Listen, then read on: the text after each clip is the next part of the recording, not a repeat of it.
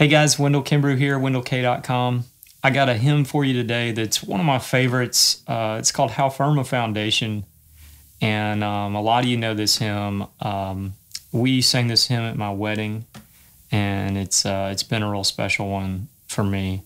I'm going to do it on the guitar solo acoustic, and if you stick around, I'll teach you how to play it at the end. Thanks for watching.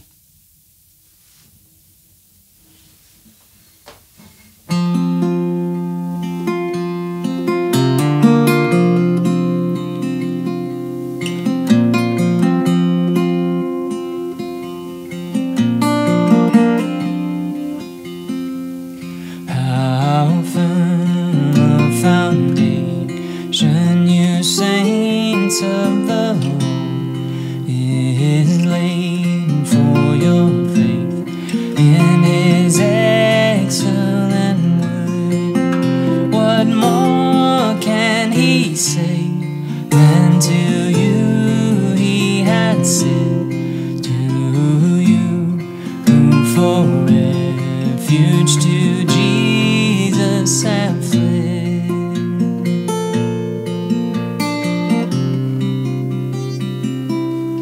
Fear not, I am with you, oh, be not dismayed, for I am your God, and will still give you aid. I'll strengthen and help you and cause you to stand, upheld by my righteous omnipotent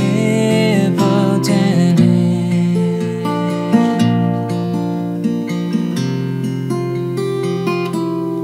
When through the deep waters I call you to go, the rivers of sorrow shall not overflow, for I will be with you, your troubles to rest, and sanctify to you your deepest distress.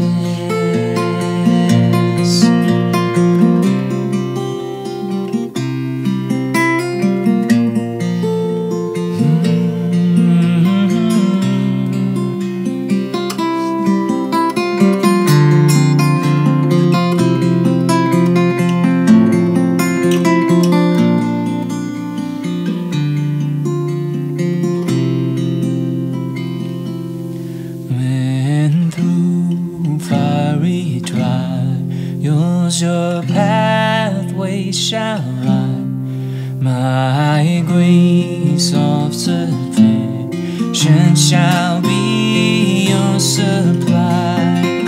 The flame shall not hurt you, I only desire your dross to consume and your gold to refine.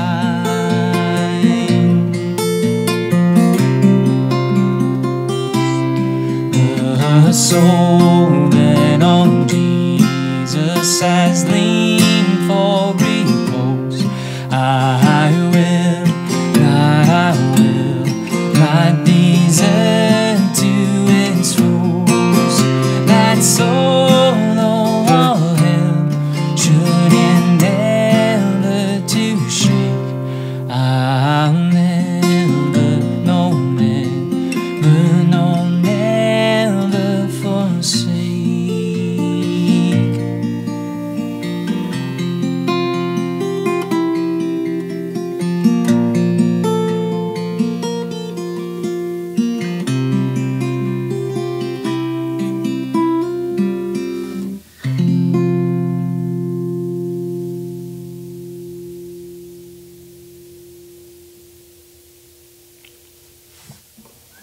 Thanks for watching, guys.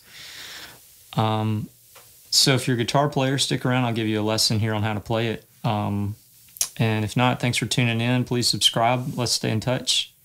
Yeah, so let's see. We are capo 3. I got my capo on the 3rd fret, and I'm using D major chord forms. And there's a lot of chord changes in this. But I've got a chart, so take a look at the chart if you can get it at the link below in the description. And I'm really I'm using a trick that I learned. Really, I learned this from Livingston Taylor. It's James Taylor's brother. On a VHS tape like in the 90s called Play Better Now. Liv, if you're out watching, thank you. Appreciate that. But it's just kind of how to shuffle around in D major and sound pretty, you know? So here's the trick. So I am throughout pretty much the entire song, I'm keeping my ring finger anchored right here, which makes a D. I mean, relative to the key, we're actually in F. Makes a D. And then I'm just moving around.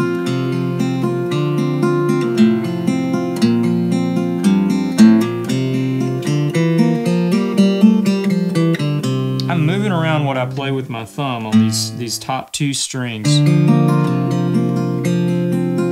With a few changes down here, but throughout the song, that finger stays anchored there.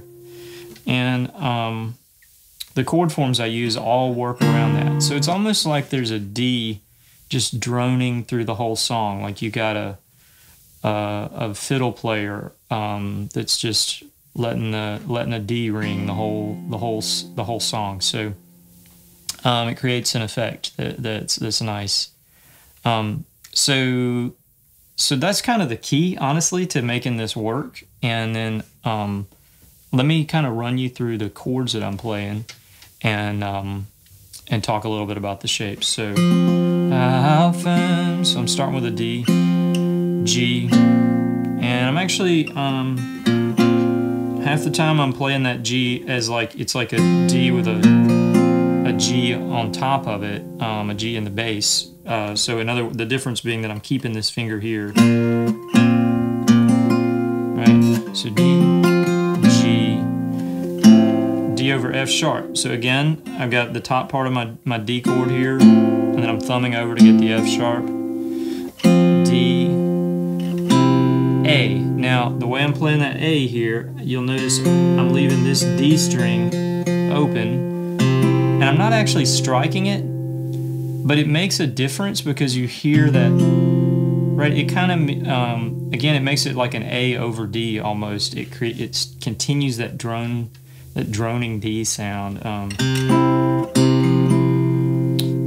So I'm playing that A like this. So normally you'd play an A this way, and I'm just taking that top string out of the chord.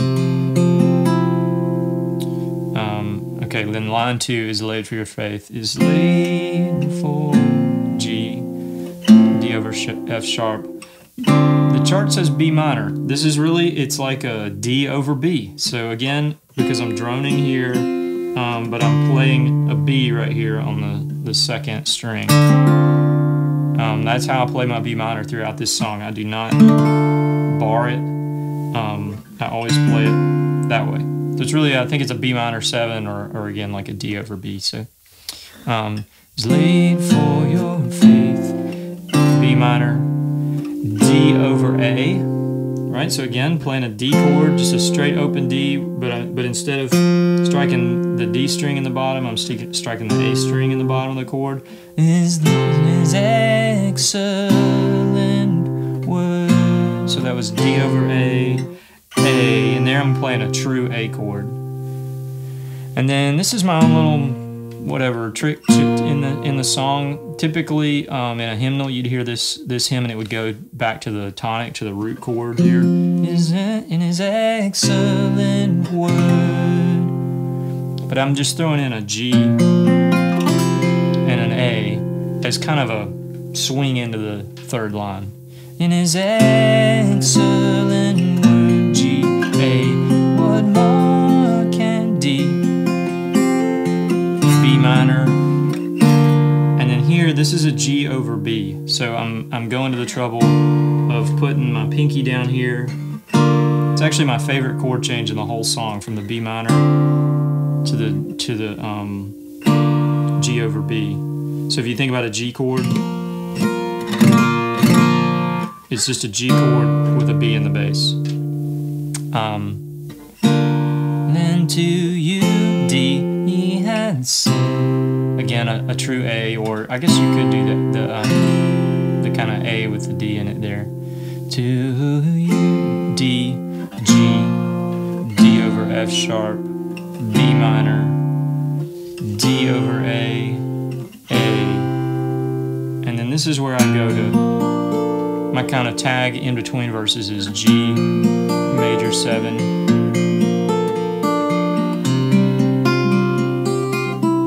and that's going G major 7, and then A suspended to A resolved. So there's the chords, and then let me talk just a little bit about the right hand.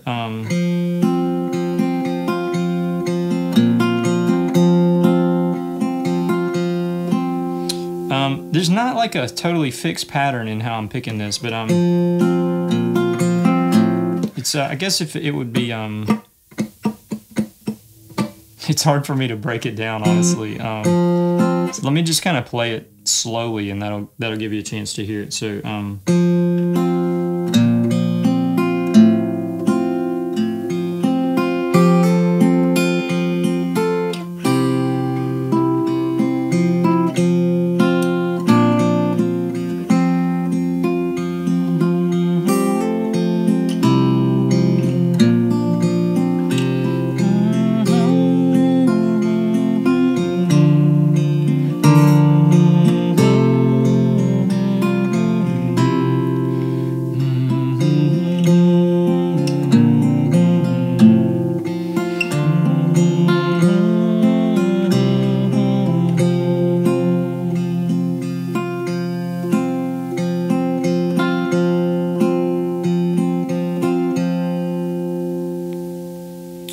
So there's my right hand, and it's, again, there's not a super fixed pattern. The main thing is just that whenever the chord changes, I'm using my thumb to strike whatever that bass note is. And